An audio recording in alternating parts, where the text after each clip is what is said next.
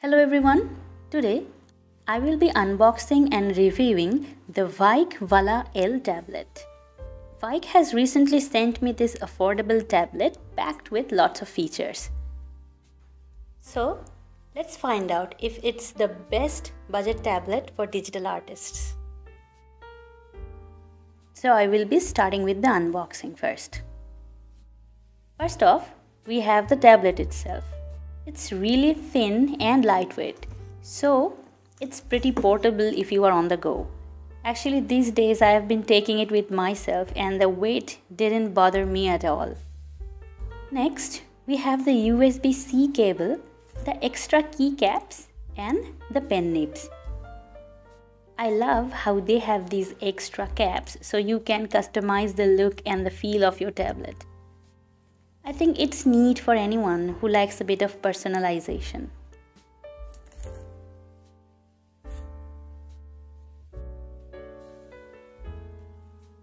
We have got the pen next. No batteries or charging needed, which is super convenient.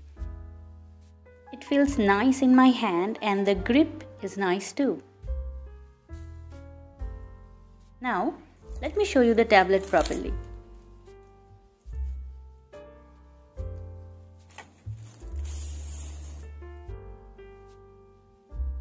I must say that I love these keyboard-like shortcut keys.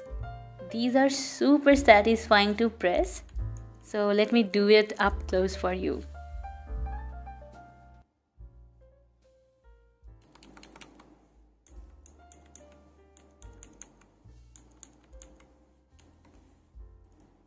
The dial button is perfect for quick tasks like zooming in or out or adjusting the brush size.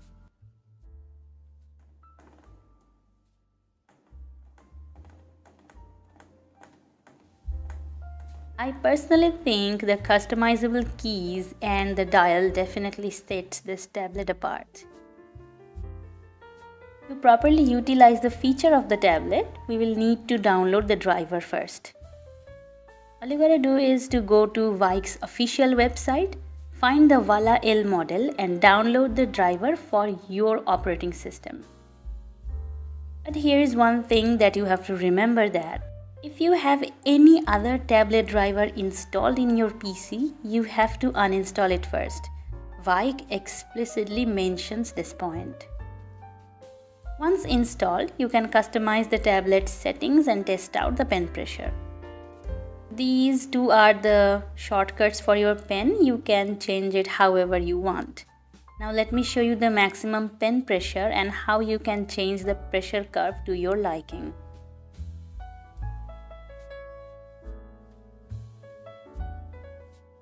In the settings section, you can customize the shortcut keys that you find most useful. Now that we are all set up, let's test the pen pressure sensitivity in Photoshop.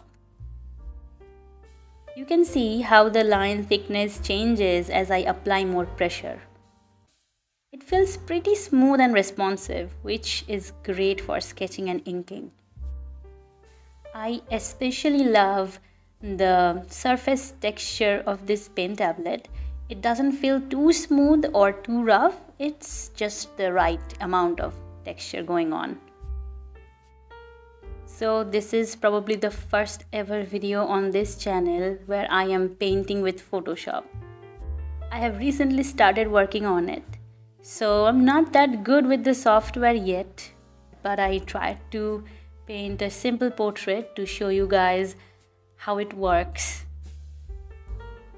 I use the brushes from the default set. Don't ask me about the sketch brush name because I forgot. As for the coloring segment, I used the hard round and soft round brushes. I haven't recorded the entire process, but long enough to show you that the tablet works just fine. Slowly but surely, I got used to the shortcut keys and the workflow became faster and easier.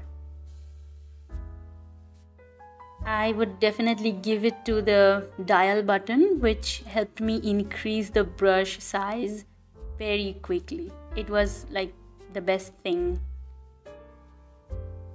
Anyways, enjoy the little bit of the process. I will get back to you soon.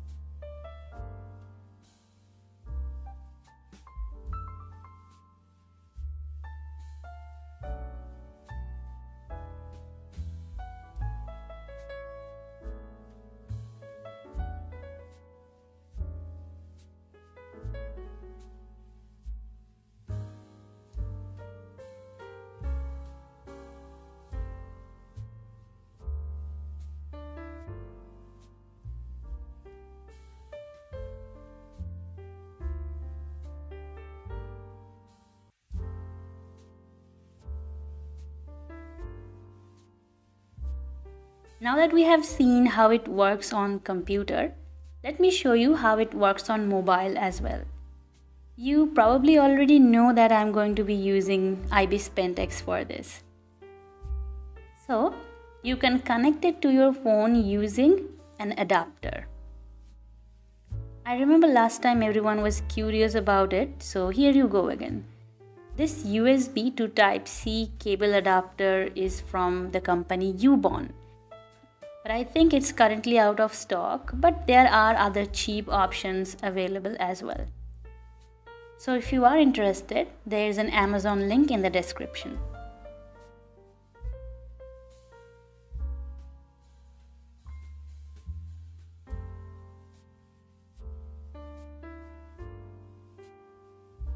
As you can see, it works just fine.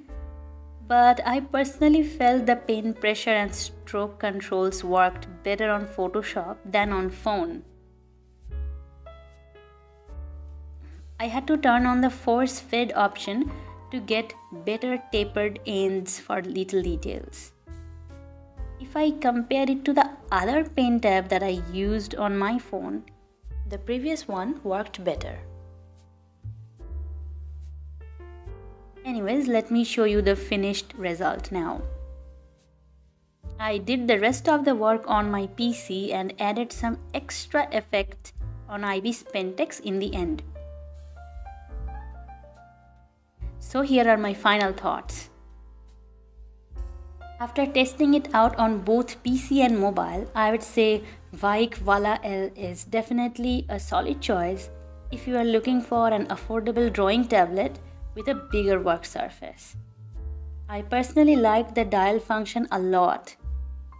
The only two downsides were uninstalling other tablet drivers from your computer and the pressure sensitivity issue on my mobile phone. Other than that, I am happy with the experience. Definitely worth considering if you are on a budget. And if you are thinking of picking one up for yourself, I have got some good news. You can use the discount links in the description below to get a deal on VEIKK VOILA L. It surely helps support the channel and you also get to save too. So thanks a lot if you are considering buying from my links. That's it for today's video. If you found this helpful and if you have any questions, let me know in the comment section. Thank you for watching and I will see you guys in the next one. Till then, take care.